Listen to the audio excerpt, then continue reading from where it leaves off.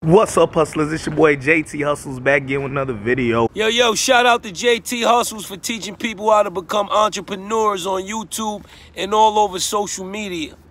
Continue the good work, my brother. JT Hustles. And we're back at the rental property doing what we do. And what I want to talk to you about in this video is what to look for when buying your first rental single family home. I know some people don't even want to invest in single family homes. They're all into commercial multifamily. I'm with you on that. Moving forward, I want to do the same, but this particular video are for those men and women out there who do want to invest in single family homes. And I'm gonna also let you know you don't want to buy one like this one, and I'll explain why in this video. Let's get into it. I choose not to be a common man. It's my right to be uncommon if I can. I seek opportunity, not security. I do not wish to be a kept citizen, humbled and dull by having the state look after me. I want to take the calculated risk, to dream and to build, to fail and to succeed. I refuse to live from hand to mouth. I prefer the challenges of life to the guaranteed existence, the thrill of fulfillment to the stale calm of utopia. I will never cower before any master, nor bend to any threat. It's my heritage to stand erect, proud and unafraid, to face the world boldly and say, this I have done. All right, hustlers, so you guys know that I am a new real estate investor, going around, cash buyer, buying whole investor, just getting properties, renovating them, and holding them. Now, like I said before, I want to give you guys just some basic tips. Again, I'm not a real estate guru. I'm not a real estate expert. I'm just somebody out here that's actually doing it, and just going to give you guys my little 2 cents for whatever it's worth. But just take this, add it to the information that you already have with your decision on whether or not you should buy a property. So, I'm going to take this from the perspective of you may be somebody that's fairly new like me. So, of course, first impression on a house is going to be what the front view of the house looks like. So that's going to be, give or take, your first impression.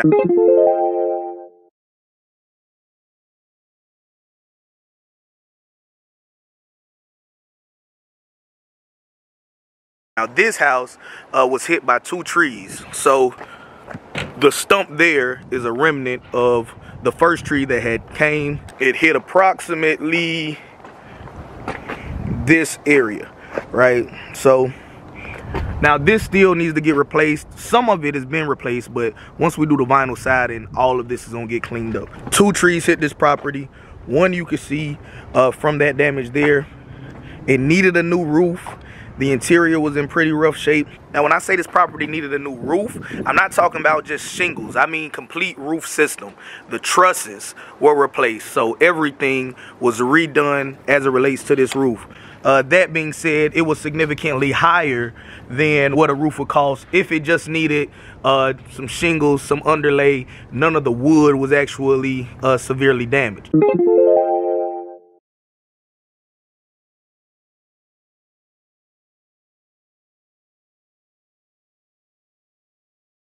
From the exterior of the house, when you first looking at a property, it may be hard to look at a property to be able to tell if you need a complete roof system or not.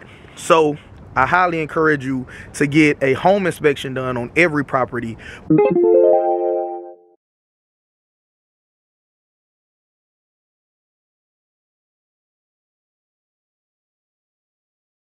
before you buy it.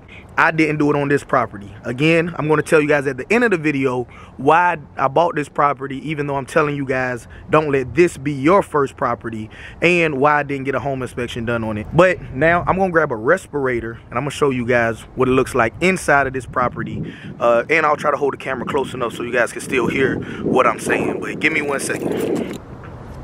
All right, you guys, so respirator is on. There is no power in the house, so I apologize in advance for the lighting. But pretty much, I'm going to try and take you guys inside. Now, we have already started the demo. Turn this way. We've already started the demo on this property. It's early in the morning. My demo guy's here. I'm actually in his way.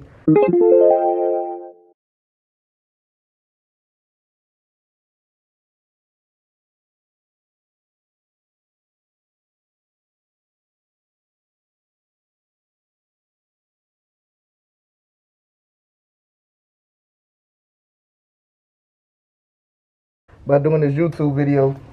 But we are taking down a lot of the walls, doing an open concept. This house was built in 1962. There's no installation in the exterior walls. You can see right there, internal roof damage, again, from where that tree hit it. So we're going to do an open concept. It's going to free flow from the front door all the way to that wall is coming down. There's another wall back there that's coming down. So it's going to be a very open concept. We do have central air in here though. You name it, it's getting redone. I'm going to show you guys real quick the kitchen. I'm going to have to use my cell phone for a light to try to give you guys the visual.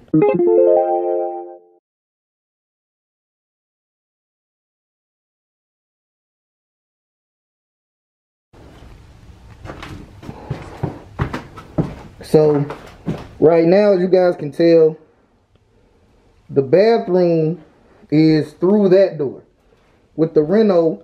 So this is the hallway, very short hallway that's going to be demoed. This area right here is going to be where the bathroom starts.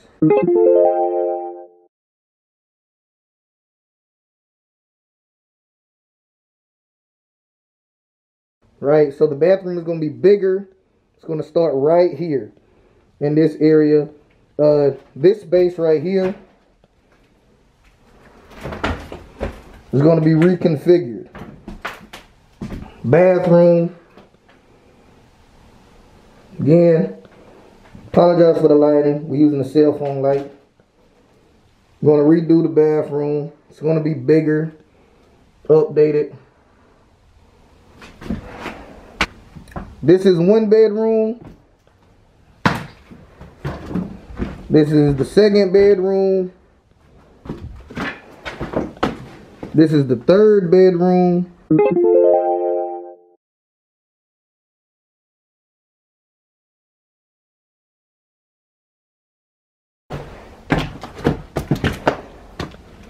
This was formerly a fourth bedroom.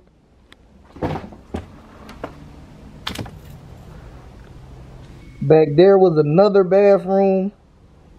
There's the tub is what you're looking at there. This is, I guess, like was formerly the dining area. They had another back area back there. And that is the kitchen area. See the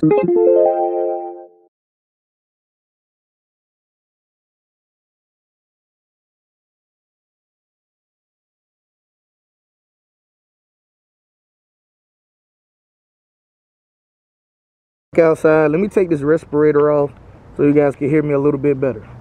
Now, for those of you that have been keeping up with the JT Does Real Estate series, there's a whole playlist on this YouTube channel about it.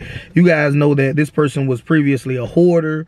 We had to get the junk removal people out here, and the roof is done as well. Because this house needs a full renovation, and if you don't know anybody in the industry, it's going to get very pricey very fast. I don't recommend that somebody brand new to start off with a home this bad. Like I said, it's going to need the works. So from the roofs, walls, redoing the kitchens, the bathrooms, adding a bathroom, getting all the junk out of there because it was a hoarder that previously lived in there.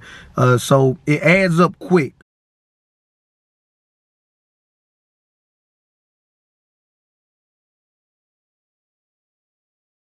I don't expect the average person to have an extra $40,000 that they can use to go buy a house, fix it up and whatever, or feel comfortable using their credit. I'm personally a cash buyer.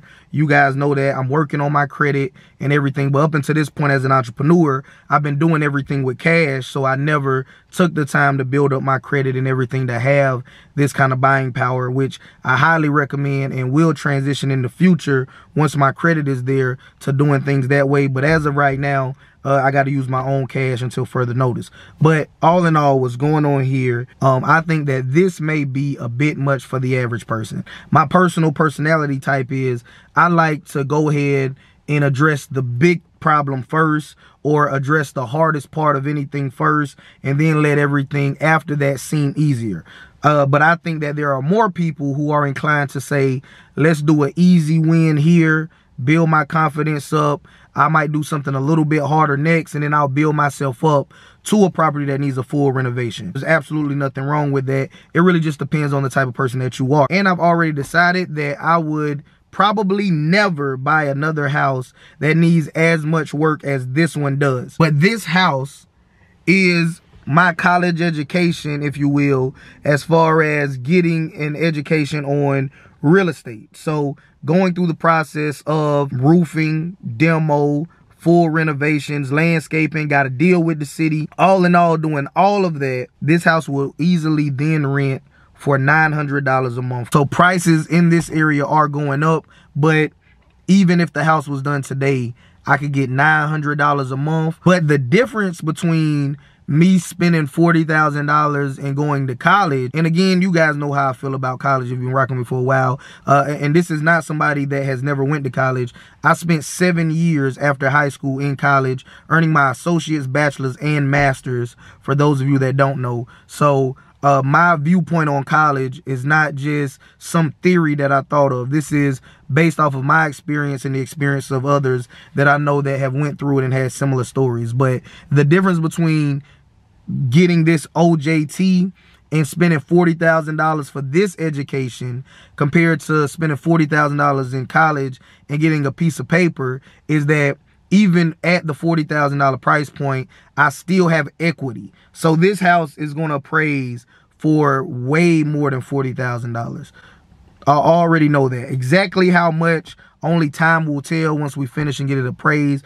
At a bare minimum, this house will have around $20,000 in equity in it at a bare minimum. But that's just based off of me talking to real estate investors, real estate agents that are familiar with this area. And again, like I said, only time will tell what this house will appraise for. But I don't recommend anybody out there that's brand new who is scared about investing in real estate. And that's not to say that I don't have any reservations about this project. I think it's a fairly big project. I picked it because I thought it was a fairly big project, and it will give me the opportunity to learn all aspects of real estate, from roofing, flooring, demo, kitchen renovations, bathroom renovations, dealing with the city. And it's proven to be everything that I thought it would and more up until this point. And this will be knowledge that I can apply to the next one and add this skill to my tool belt of ways that I know how to make money now that I got this education.